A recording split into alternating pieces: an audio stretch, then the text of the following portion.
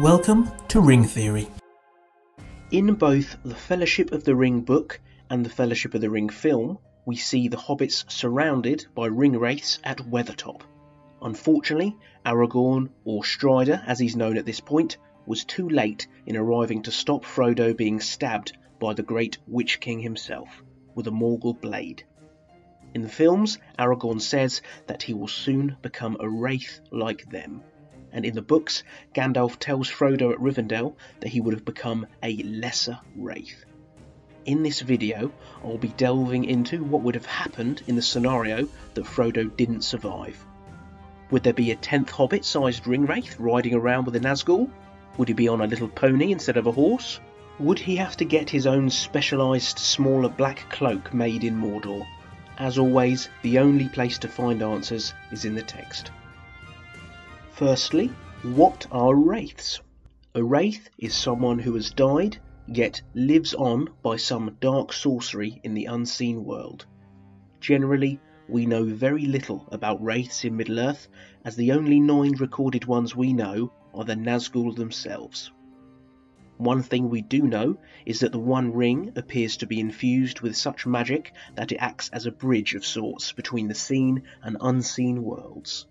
This is shown when Frodo puts on the One Ring whilst being under attack from the Nazgûl on Weathertop.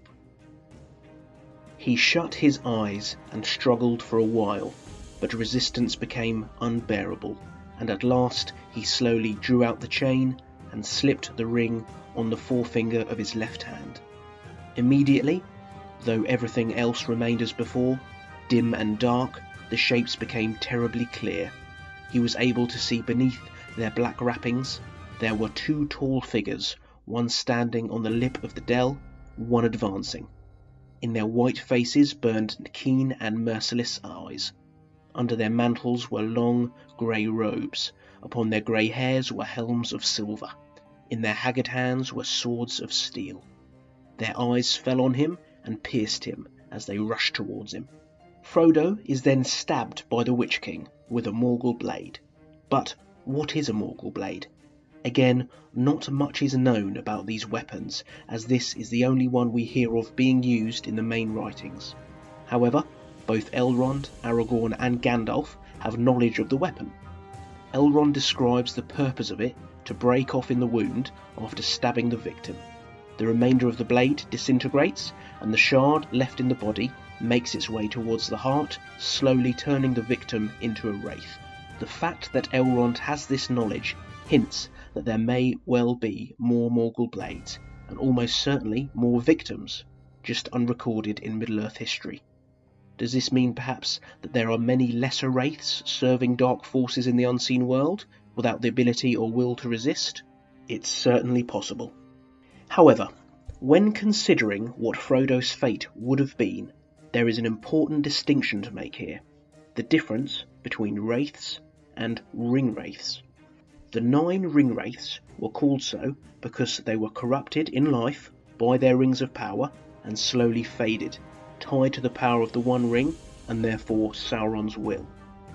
The scenario of Frodo not recovering from his wound and becoming a wraith, Sauron would claim the One Ring, so Frodo would no longer be a ring bearer.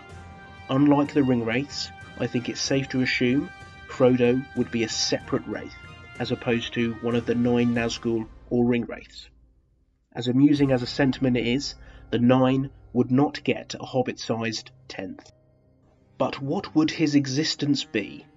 By Gandalf saying that Frodo would have become a lesser wraith, it seems to suggest that he may be in service of the 9 Nazgûl, or by proxy in service of Sauron, as the 9 are bound to serve him.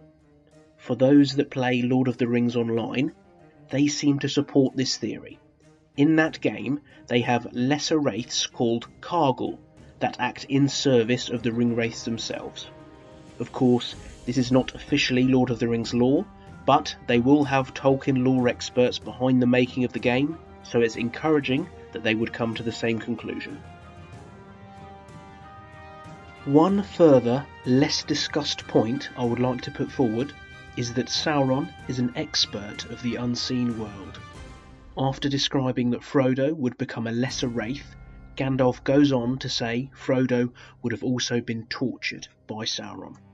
As well as being a great smith, evident in his ring making, Sauron's rings were able to intentionally and slowly turn men into wraiths, or ring wraiths.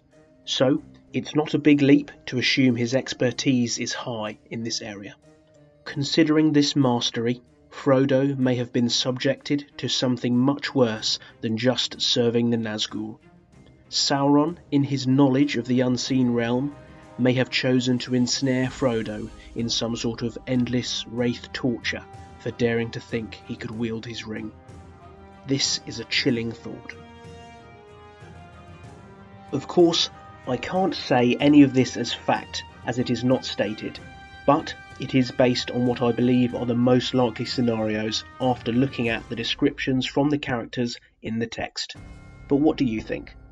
Despite the evidence, I still like to imagine a tiny ringwraith on a very small fell beast, flying down on Minas Tirith, greatly confusing the Gondorian soldiers.